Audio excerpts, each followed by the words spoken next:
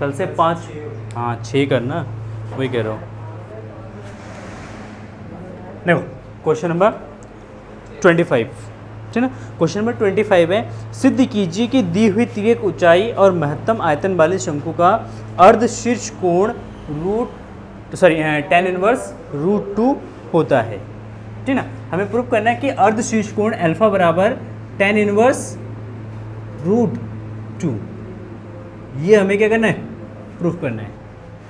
किसके लिए, देखो क्वेश्चन क्या दे रखा है कि दी हुई तिर्यक ऊंचाई, क्या दे रखा है, तिर्यक ऊंचाई, मतलब L जो है वो हमारा क्या हो गया, कांस्टेंट हो गया। और क्या कह रहा है कि महत्तम आयतन, आयतन क्या होना चाहिए, मैक्सिमम होना चाहिए, और उस कंडीशन में जो उसका तिर्यक अर्धशीर्ष कोण होगा वो क्या हो जाएगा, tan इनवर्स √2 होगा। क्लियर है। तो देखो एक शंकु बना लेते हैं,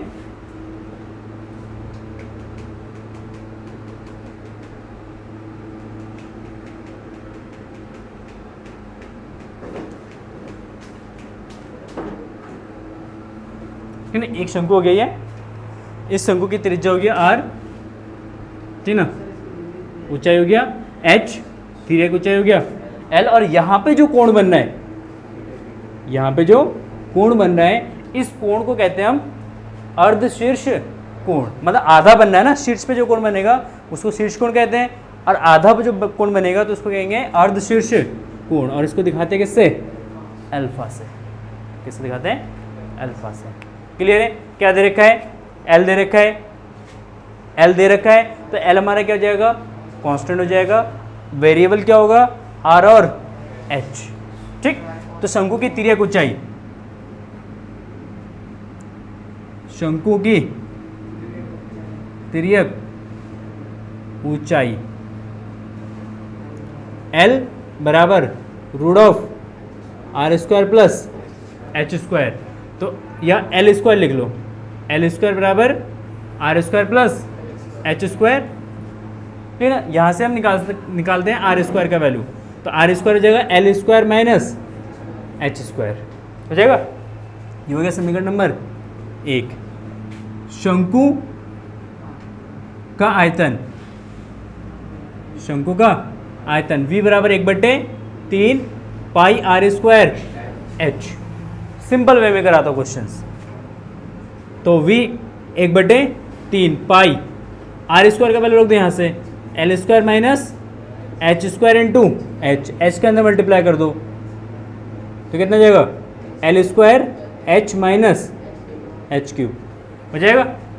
डिफरेंशिएट कर दो, अब वन वेरिएबल इक्वेशन बन गया, L यहाँ पे कांस्टेंट है, h वेरिएबल है, तो इसका किसके रिस्पेक्ट में इंटीग्रेट करो, हाँ डिफरेंशिएट करो h के रिस्पेक्ट में, तो differentiate with respect to h, तो dv upon dh equal to 1/3 पाई, ये हो जाएगा L² माइनस 3h², h³ का क्या हो जाएगा 3h², ठीक ना। For maxima minima, for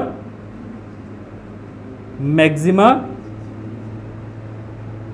minima क्या करेंगे, dv upon dh equal to 0 रखेंगे, तो ये आ जाएगा 1/3 पाई L² minus 3h² equal to 0, ठीक है।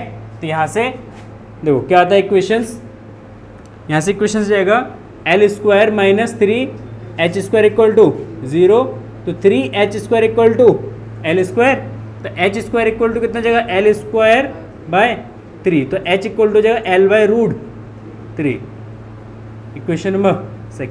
क्लियर है। इसका अगेन डिफरेंशिएट करो, again differentiate with respect to h, h की साथ डिफरेंशिएट कर दो, तो d2h upon d2v upon dh²। देखो अब L² का डिफरेंशिएट करोगे तो क्या आएगा, 0, L² का क्या जाएगा 0, क्योंकि ये कांस्टेंट है। इसका डिफरेंशिएट हो गया कितना, माइनस का 6h, तो जब -6h² अपॉन पाई अपॉन 3, तो जाएगा -2h² पाई, -2h² पाई। देखो eight h equal to L/√3 पर g2v अपॉन dh² क्या होगा नेगेटिव होगा, वैल्यू कैसा होगा, नेगेटिव होगा। जब वैल्यू नेगेटिव होगा तो इस वैल्यू पर v क्या होगा, अधिकतम होगा। v क्या हो जाएगा, v जो होगा वो ये मैक्सिमम होगा। v कैसा होगा, मैक्सिमम। क्लियर है, यहाँ तक क्लियर है। ठीक है, अब सिद्ध करना है क्या, alpha is equals to tan √2, ये सिद्ध करना है ना। इक्वेशंस आ गई हमारे पास क्या, h equal to L upon √3। देखो अगर ये अल्फा है, ये अगर अल्फा है तो ये हमारा आधार हो जाएगा, ये हमारा लंब हो जाएगा और ये हमारा कर्ण हो जाएगा।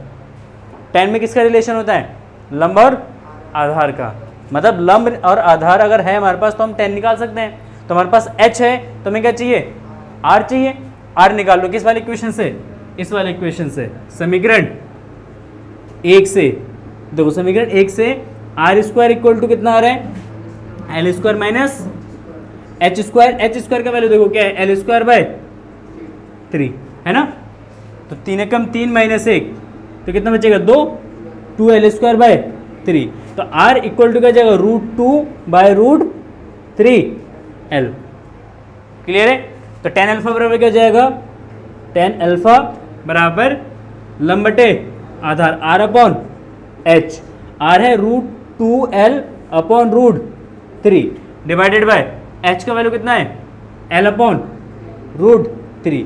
देखो l से l कैंसिल हो जाएगा, √3 से √3 कैंसिल हो जाएगा। तो क्या आएगा, tan अल्फा बराबर √2। तो यहाँ से अल्फा बराबर क्या जाएगा, अल्फा बराबर है tan इनवर्स √2। क्लियर है। ये सिंपल तरीका है, यहाँ पे हम अल्फा लेके भी क्वेश्चन को सॉल्व कर सकते हैं। जैसे r इक्वल टू क्या जाएगा, l दे रखा है ना, कर्ण दे रखा है, आधार निकाल सकते हैं और लंब निकाल सकते हैं, साइन थीटा और कॉस थीटा या साइन अल्फा कॉस अल्फा का यूज़ करिए, ठीक है ना। तो उस तरीके से है, l दे रखा है ना, उसमें देखना दिए हुए तिर्यक ऊंचाई के लिए क्वेश्चन में, ठीक। इससे थोड़ा सा टफ मेथड में भी करा सकते हो क्वेश्चंस को। मतलब एक क्वेश्चन करने के तुम्हारे पास 2-3 मेथड है, तुम जिस भी मेथड से करो।